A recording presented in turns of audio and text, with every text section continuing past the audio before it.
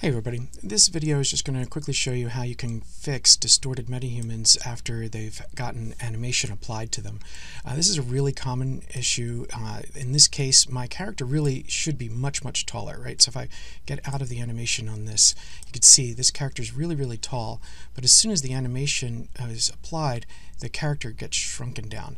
This can be shown a number of different ways. Sometimes the head gets crushed in. If you have a short metahuman, they might get stretched out. Sometimes the shoulders get big. All of this is just because of the retargeting mode of the metahuman actor's skeleton. So it's really easy to fix. All we need to do is select the metahuman in our scene, go over to the components in the details panel, select body, and then find the mesh, the skeletal mesh. We'll double click it. In this window, we'll go ahead to the skeleton, and we just need to reset how this is receiving retargeted information. So we'll go to Options, Show Retargeting Options, and then on Root, we want to set all of this to skeleton to start. So right-click on Root and choose Recursively Set Translation Retargeting to Skeleton.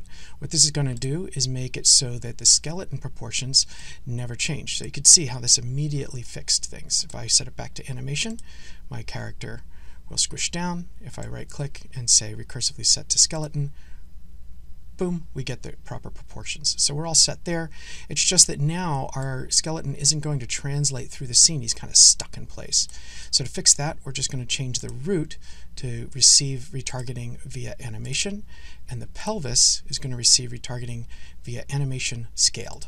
And now all our retargeting options are set properly. We save all those changes. We can close this window. And now our character moves through the scene and retains their original proportions. Hope this helps. Till next time, have fun.